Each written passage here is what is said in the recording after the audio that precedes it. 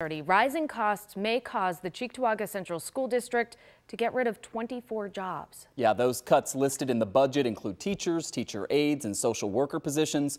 2 on your side's Karis Belger has been looking through this for us and tells us now what this means for people who live there and their children.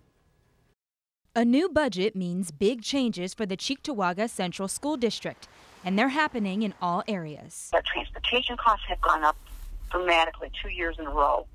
And our special education costs have gone up dramatically 2 years in a row. For Superintendent Mary Morris, this meant a close look at the school budget. In this particular budget, we had a fairly substantial gap. That gap, she tells me, is over $1 million. And to compensate, she had to get rid of jobs district-wide. At the most recent Board of Education meeting, Morris moved to eliminate 8 teaching positions, 3 teaching aide positions, 2 social workers jobs, and a business administration job. But Mary tells me that doesn't mean these teachers will stay unemployed.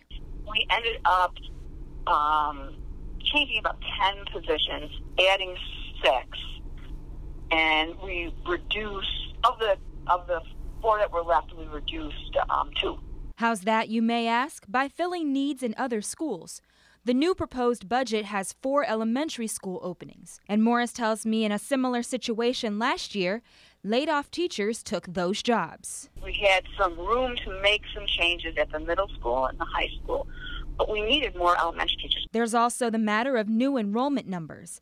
Since the number of newly enrolled students hasn't come out yet, Morris says there's a chance the teachers who are being laid off may come back. And very often, by the time we hit summer, most of the people who we've laid off have jobs again. The school district's budget hearing is on May 7th, and the final vote on this budget will happen on May 21st. Karis Belger, Channel 2 News.